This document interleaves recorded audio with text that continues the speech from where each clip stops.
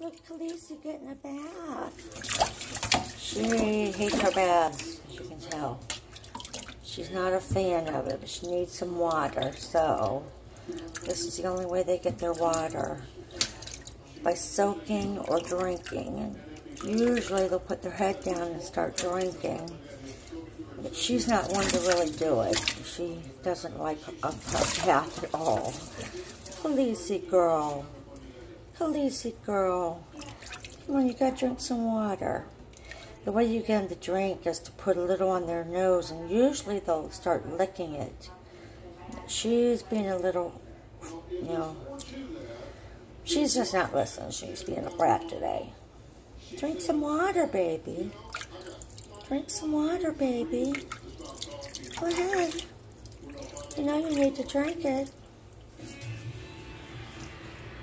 Drink it. See her huffing and puffing? She's not happy. Come on, drink some water. It's good for you. Another thing a bath is good for is when they're constipated and can't go to the bathroom. If you put them in warm water for about 3 to 5 minutes, they'll usually go to the bathroom. So we could get a surprise here.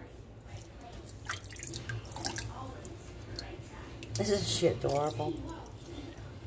Look at that little face. Just so adorable. Don't you want to drink some water, baby?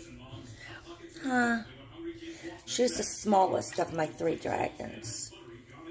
She was another rescue. I got her off of Craigslist from somebody for $50. And they had her in a little fish aquarium, like one of those octagon ones.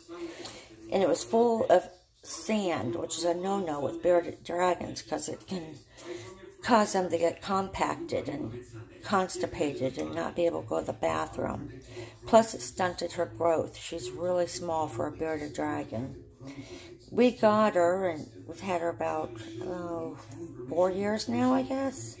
And she did grow a little bit, but not very much. Not where she should be for a full-grown dragon, for sure. But she's so loving and so gentle, other than when you're trying to give her a bath. But that's our Khaleesi girl. And all the dragons were getting baths today. I didn't get to take pictures of Babylon. He was just being... Well, I took pictures of him sitting there, but I didn't get a video or picture of him coming out because he was just being really grumpy today. So that's our little girl.